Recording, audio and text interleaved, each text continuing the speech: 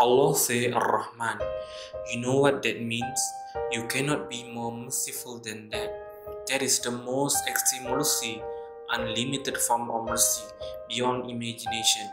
The other thing that comes from the language of this word Ar-Rahman is that it is happening right now.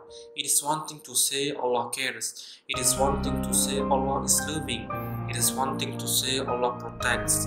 But it's another to say Allah is protecting me. When? Right now. He is caring about me right now. He is concerned with me right now. He delicate with my situation right now. That is the realization inside Ar-Rahman. It forces me to think, and it forces you to think. How is Allah showing me love right now? Immediately, not tomorrow, not later. Everyone has problem. Every one of us has problem. Maybe you have family problem. Maybe you have children problem. Maybe you have parent problems, boss problem, government problem, economic problem, assignment problems. And we think about problems all the time. And we don't think about Ar-Rahman all the time. We only think about the problems. We don't think how many problems Allah saves us from.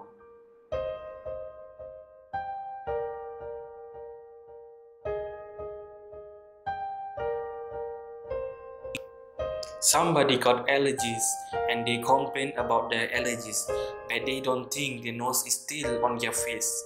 That's Allah taking care of you, my friends. It could be so much worse. There is so much worse that could happen.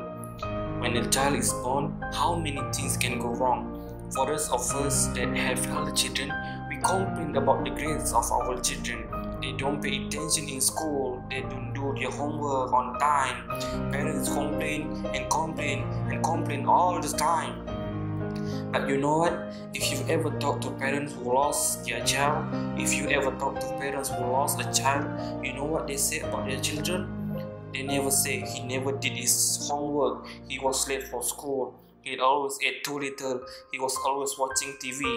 And they said, my children was so perfect. They were so perfect. He was the best. They only remember the good things about their children. Why is that? A day before you complain about your children, you were yelling at him.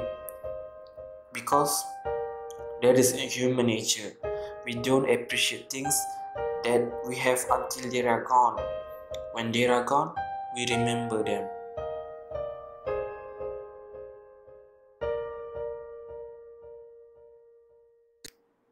Right now, we are not thinking of Allah.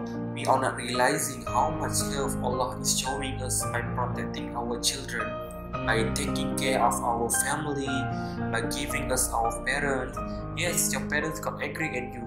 That is okay. It is global phenomenon. They get angry at you.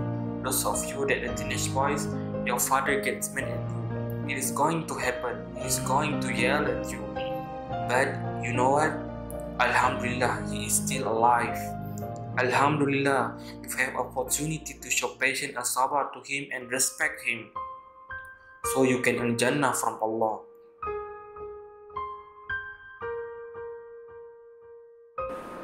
If you want to know if you are humble or not, see how you are to your parents. If you have an attitude with your parents, don't think about Islam. You are not ready for what Islam demands for your personalities. Allah wants us to be humble, but humble does not mean you make salah like perfect believer, but you show bad attitude to your father and your mother. That is not humility. We have to learn to be humble to our parents, even if you think they are unfair. Even if you think they are unfair, that is the part of appreciating the mercy and the love of Allah Azza wa Jal in our lives.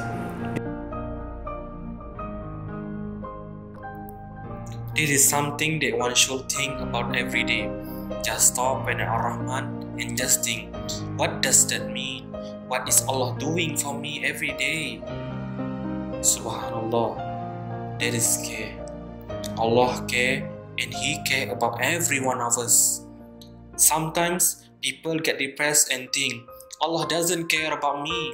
Why do I have all these problems? But then, you haven't thought about Ar-Rahman enough. You don't have to wait for His care to come. It is already there. It is already there.